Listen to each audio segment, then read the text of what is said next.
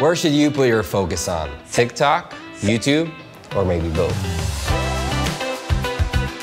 Let's start with the good things about TikTok. Creating TikToks comes with a low production value. That means producing content won't break your wallet. All you need is a phone and a good idea, and that's it. The second thing that's good about TikTok is its new and innovative algorithm. The user experience for viewers on TikTok is that they watch random content on the For You page created by random TikTokers that they don't necessarily follow. Therefore, the TikTok algorithm doesn't really care if you don't have followers. You can get started on TikTok, create content, get picked by the algorithm, and get exposed to millions of people. It's easier to go viral.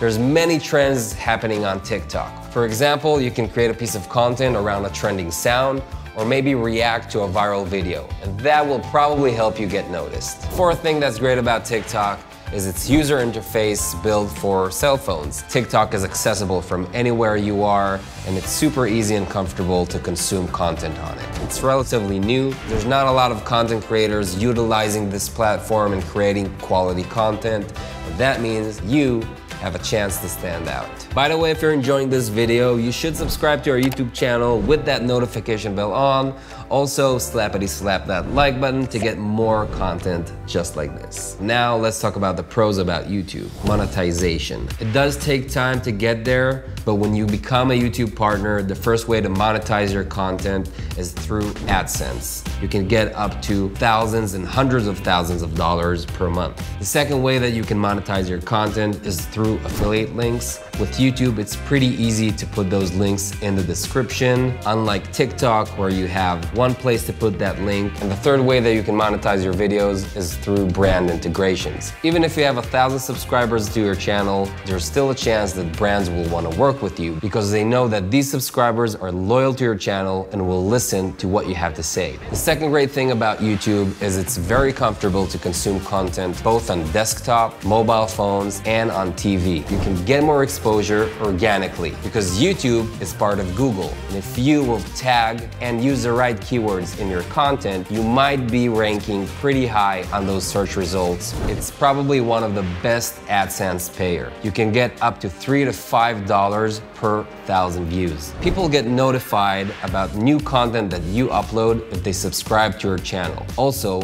if they will add that video to their playlist, it's probably gonna find its way to more people. By the way, it doesn't matter if you create content for YouTube or TikTok, you still need amazing music for those videos. This is where Artlist comes in hand.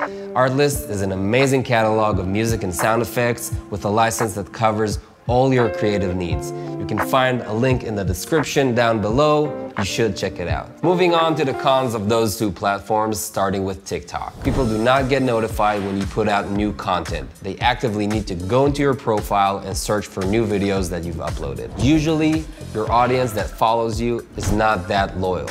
That means it's gonna be harder for you to try and monetize your content. And that will lead to a lower pay on brand deals and integrations. It's built in a way that created a very short attention span with users. The fourth con about TikTok is its low AdSense revenue. Usually you could get between 2 to 4 cents per 1,000 views, and that's not that high. Moving on to YouTube cons. It's very hard to get noticed on YouTube. There are a lot of content creators out there that are fighting for the viewer's attention. The second point about YouTube is that its mobile interface is not that great, so usually people will prefer to consume content on YouTube through their desktops or their TVs. But we will give YouTube a small positive point. They recently added YouTube Shorts, and that's more suitable for mobile consuming. Creating content on YouTube can come with high production costs. It's more time consuming and you'll probably need to invest a few bucks on lighting or a good camera. The fourth point about YouTube is that you need to get very professional when it comes to titling your videos and creating the thumbnails for your videos. You can create the most amazing video in the world, but if your title and thumbnail are not good enough or not eye-catching enough, nobody would see that video. And the final point about YouTube is that it's harder to get views. YouTube will count a view only after 30 seconds of someone watching your videos. That means that you need to put a lot of effort and a lot of thought into those first 30 seconds, or else you're gonna just lose that view. Ultimately, both platforms have their pros and cons, and it's really about your content and style. And why not spread the love and have your presence on both platforms? You can still focus on the platform of choice, but also repurpose that content to different places to try and create another income stream. But we really want to know your opinion. What is your platform of choice? TikTok or YouTube? Let us know in the comments below. At the end of the day, it's all about getting started and less about where to get started. Till the next time, stay creative.